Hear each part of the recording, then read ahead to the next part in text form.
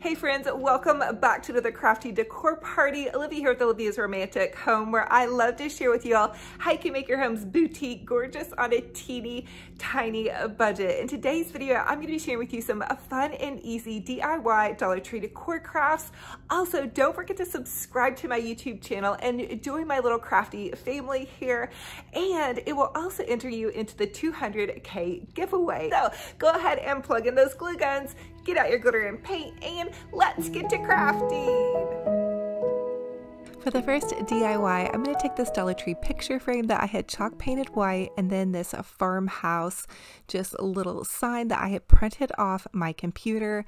I'm going to pop it into this Dollar Tree frame, and then I have this piece of Dollar Tree poster board that I cut out to fit the size of a thrift store frame. I also printed out some really beautiful Pioneer Woman images off of my computer, and I'm just going to go ahead and line them up to make them look like a window. And then I'm going to go ahead and take some Mod Podge, and I want to begin to Mod Podge from the center of this.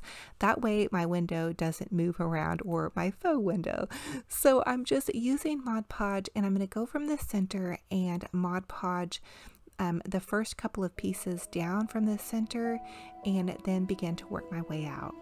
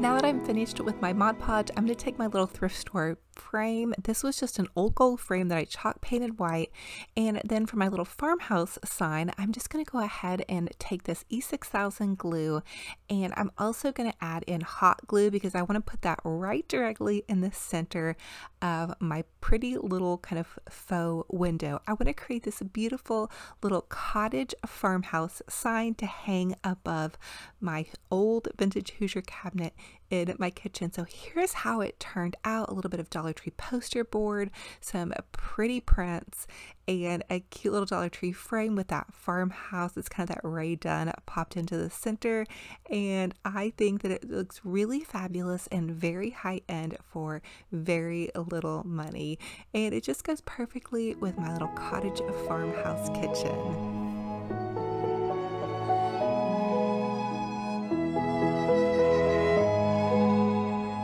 I'm also super excited to announce that this video is a collaboration with my amazing friend Heidi at Heidi Sambal DIY. She shares wonderful DIY Dollar Tree decor crafts, decorating, so many fun ideas on a budget. She has an amazing style, and I just know you guys are absolutely going to adore her. Plus, she is such a kind and wonderful friend. So when you guys are done watching this video, go check out Heidi's video. Tell her Olivia said hello and that I sent you guys. And if you guys are here from Heidi's channel, welcome. It is such a blessing and an honor to have y'all here. I hope you guys join my little crafty decor community, and let's go ahead and jump into the rest of these DIYs. For the next Dollar Tree DIY, I want to make a really cute vintage Dollar Tree scale. I'm going to take this aqua colored spray paint, and I'm going to take one of those Dollar Tree garden planters. I just flipped it over and I'm going to spray paint it really well. Now, this idea is originally from my super amazing friend J Money DIY. I'm going to link her channel down below. You guys have to go check her out. She gave me this idea for this vintage scale and I wanted to try it forever, and I finally have the time. Okay, so I used a glossy spray paint on the garden planter and it was a little bit too glossy. So to kind of remedy that, I'm just taking this Waverly, it's an antique white chalk paint, and I'm just going to gently brush the planter with a bit of chalk paint. I'm also hoping that it gives it a little bit more of a distressed look. I want this to appear really kind of aged and distressed and not new at all.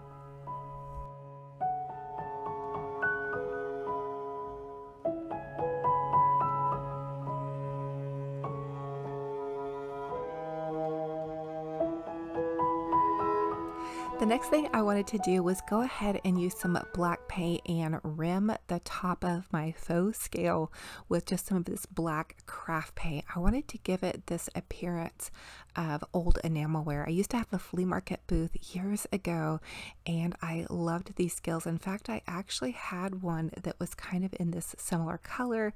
I must have sold it or gotten rid of it, but it kind of reminds me of that. So just going around the edges with a bit of this black paint, and that's going to hopefully give it more of that cool age distressed look.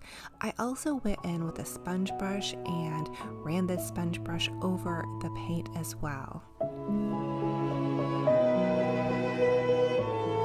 Now for the next part of this DIY, I just took to the internet and Googled a vintage scale clock face, and I found this really good one. I printed it out the right size, and then I'm taking this Dollar Tree.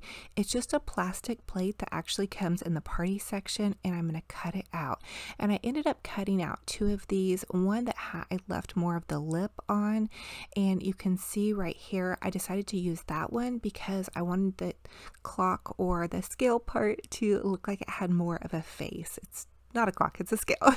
So I'm just using some black craft paint again. And then for the top of my scale, I'm going to use this white dinner plate. It's just from, oh my goodness, a million craft projects. I actually had to have Mr. Romantic scrape the glue off the bottom, but it was going to work perfectly for this scale. So I'm just rimming the top of this as well with some black craft paint again to give it that cool vintage vibe. I want it to look like that old cool enamelware. I decided that the side of the scale needed to kind of match it a little bit better, and so to kind of seal it off and also give it more of a vintage look, I'm going in with some of the Waverly off-white cream colored white chalk paint. If you guys add layers of paint, that's really going to give your craft a lot more of a vintage feel. It's going to look more detailed and a little bit more high-end. Now I'm going in with a layer of Mod Podge, and I'm adding a layer of Mod Podge to the front, and then I'm going to add my little vintage scale to the front of that, and then I did add another layer of Mod Podge on top of that, and I did go in with a Sharpie marker after this had dried just a bit and kind of outlined that little center point of this scale to give it a little bit more dimension. Now that I have my scale front finished, I'm going to take a Dollar Tree napkin ring and I'm going to use some E6000 glue and some hot glue together because I really want these to stay on really nice. So I'm just rimming this with a bit of E6000 glue, and make sure you put your E6000 glue top back on, otherwise that glue is going to gush out. And then I'm just going to add in a little bit of hot glue in and around that. That way I can get it to hold temporarily with the hot glue and then permanently with the E6000 glue. I'm going to pop it into the center here, and that way my clock is, or my scale is going to have a bit of dimension. So again, I'm going to use the same technique to go ahead and pop that on with the E6000 glue, rimming the candle ring, and then going back in with a bit of hot glue.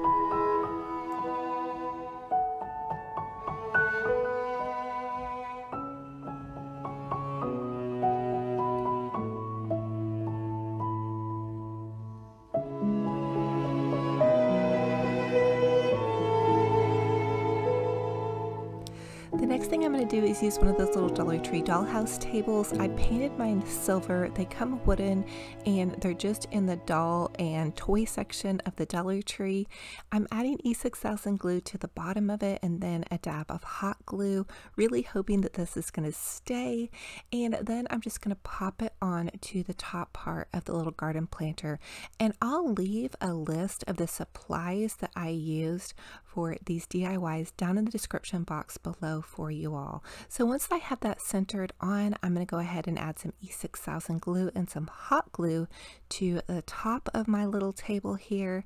And then once that is done, I'm going to go ahead and take that little faux enamelware plate that we had prepared, and don't forget also to add in your hot glue. That's going to get it to temporarily hold, because you want that to temporarily hold while that E6000 glue cures overnight. And then I'm just going to pop my little faux enamel plate on, and voila, there we have it. And oh my goodness, I am so excited for this. Okay, I love these little vintage scales, and I've had my eye on them at the craft stores, and for very little you guys can make your own. Again, I'll leave some of the supplies down below for you, but how fun and fabulous does this come out? This is probably one of the favorite projects I've done, and thank you J Bunny DIY for giving me this inspiration. Girl, you totally rock it and kill the DIY game, but I am definitely loving this one. For the next Dollar Tree DIY, I'm just going to take some of those Dollar Tree larger plastic storage containers and some of this really pretty, it's kind of a vintagey green color. It almost looks white on camera here, but it's more of a pale vintage green. Again, I'm going for that really cool cottage farmhouse vibe. So I'm just going to go ahead and cover these containers with 2 coats of the vintage green spray paint. Now, once they had dried, I'm going to go ahead and take some of this Pioneer Woman clip art. Go to your Google search, Google Pioneer Woman, and we'll pull up some really pretty images. I just printed this one out. It matches some of my dishes, and I flipped it over, and now I'm going to trace it out to fit the top of my little container here. And then I'm going to go ahead and cut that out.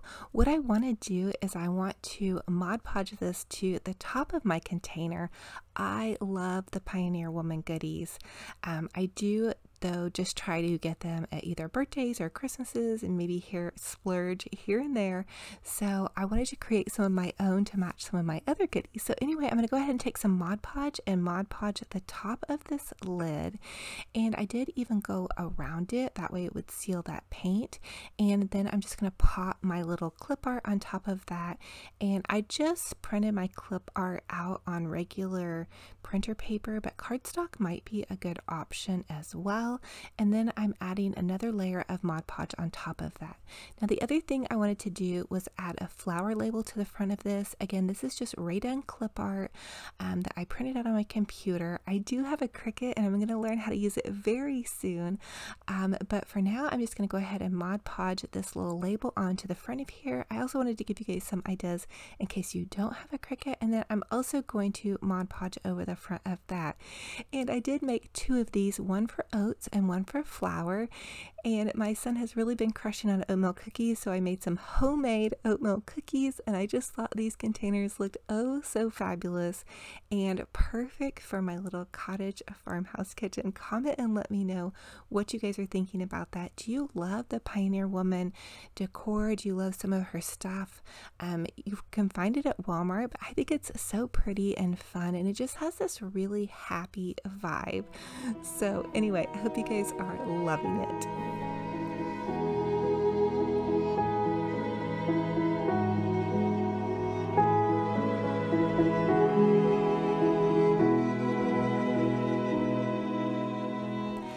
For the next DIY, this is actually more of a trash to treasure DIY. I'm going to take some jars that I've been saving up. I saved up a salsa jar, a pickle jar, and a Prego spaghetti jar. I'm just saving stuff during this quarantine to try to craft with. And so I'm just going to go ahead and take some of the spray paint that I had from the first project, and I'm going to spray paint this lid. I try to do a lot of my painting all together, and that way it has time to dry while I work on other projects. So I did end up adding 2 coats of spray paint to these lids, and then the next thing I wanted to do was reuse the rest of that clip art, and so I'm just tracing out the top, and what I want to do is create some really pretty little jars. Again, Pioneer Woman sells these really pretty jars, and they just kind of look like canning jars, and so I decided that we could create our own kind of in a trash to treasure style. Now if you don't have this clip art, you could also use just a pretty napkin, or if you're handy at painting, you could even paint some pretty flowers on the top of your jar. Now I'm just going to add some Mod Podge to my lid. I gave it a really good nice coat, and I also went around the edge of the lid with the Mod Podge, and then I'm going to go ahead and pop my clip art onto the front of that. And I'm using the dishwasher safe Mod Podge in case I need to wipe these clean, because they are going to be for use in my kitchen. And then here's how all 3 of them came out. And this was a trash project, and now it's treasures. So I hope you guys are loving this as well. I thought that looked super pretty with all of my beautiful Pioneer Woman goodies, and it's just so fun and fabulous, and definitely something that will bring a ray of sunshine to my day as I work away in my kitchen. So for the next Dollar Tree DIY, I'm going to take a Dollar Tree soap dispenser and then a Dollar Tree toothbrush dispenser, and I want to create a pretty soap dispenser for my kitchen, and then also a container to hold utensils in. So I'm just using that same green spray paint. It's by Rust-Oleum, and I want to say it's seafoam green. I'll try to look at the can and leave it down below for you guys, but I'm just going to go ahead and spray paint these, and I did end up giving them 2 coats, and that's pretty much all I did with these. I just went ahead and spray painted them to match my pretty new kitchen decor that I have been DIYing here with you guys. And so if you guys can see up there, I added those little petite spatulas. They come in a lot of the Pioneer Woman set, and they get lost in my big utensil jar. So if you guys collect her stuff or you have smaller utensils, the little Dollar Tree toothbrush holders work perfectly for your little small utensils. I just thought that'd be a fun little note. So as always, comment and let me know, what was your favorite DIY in this video? Which one will you be recreating? And also, welcome if you guys are from Heidi's channel. Thank you for stopping by, and thank you guys, everybody who has stopped by. Please go watch Heidi's video. She does the most amazing crafts, and I'm so thankful and blessed to have collaborated with her. So thank you all so much for joining me on another fun and fabulous crafty decor adventure. I hope you guys are totally inspired to create something beautiful on a budget. Don't forget to subscribe to my Olivia's Romantic Home YouTube channel here. Click the subscribe button. The bell will update you every time I post a new video.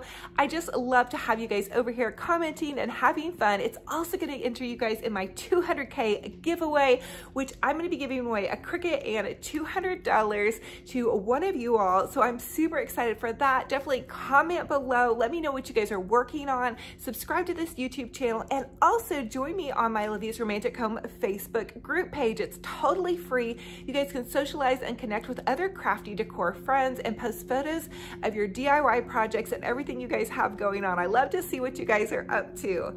I also have an Olivia's Romantic Home Instagram page. Follow me over there for sneak peeks behind the scenes and a good morning cup of coffee with you guys. I'm a total morning person, so I love to just share with you guys what I have going on in my little crazy crafty mama life.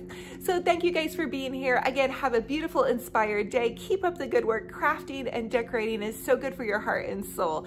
I love you all to the moon and back. I can't wait for the next video. Until then, be kind to yourselves and be kind to one another. We will talk to you later. Bye-bye.